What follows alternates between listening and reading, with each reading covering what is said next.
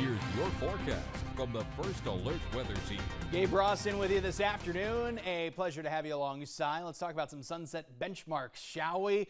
Today, the last of the 8:27 sunsets. Significant because this is our latest sunset of the year. And from now, pretty much all the way to August 13th, that's on a Tuesday, we'll have the last 8 o'clock sunsets rolling through. And if you're curious, yes, September 27th is the last 7 o'clock.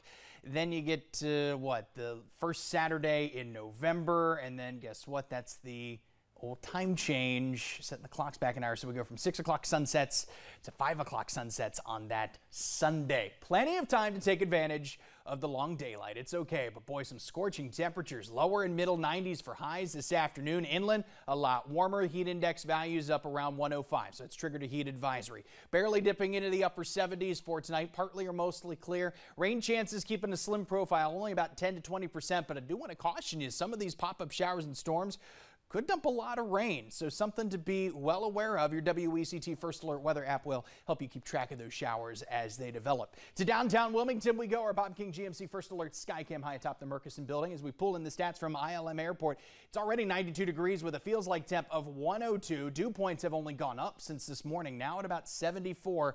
So it's part and parcel why we have the heat index values where we do. It's a little cooler along the coast. That sea breeze helping a little bit. Inland, those heat index values up above 105 in some cases, like Lumberton, even pushing 110 for spots like Clinton in Sampson County. Let's scrutinize things hour by hour, shall we? Temps falling back into the 90s, into the 80s. It's still going to feel much warmer than that come 10 o'clock tonight. So at this point, we're past sunset and getting you to just before sunrise, 6 a.m. first thing tomorrow. Upper 70s, air temps feeling like the lower and middle 80s, feeling well above 100, even 105. So that could trigger another heat advisory for tomorrow. Hasn't been issued yet, but if it does, you know that we'll be the first to tell you about it. Satellite and radar composite, for the most part, pretty uneventful, right? Okay, yeah, not looking too bad.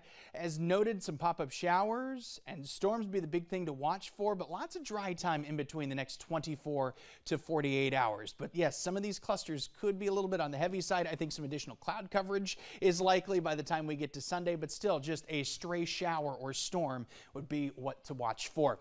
There's the latest on Beryl, 85-mile-per-hour winds. It has weakened substantially, but notice it's got plenty of warm water to work with, so I expect a little bit of strengthening as we head through the weekend.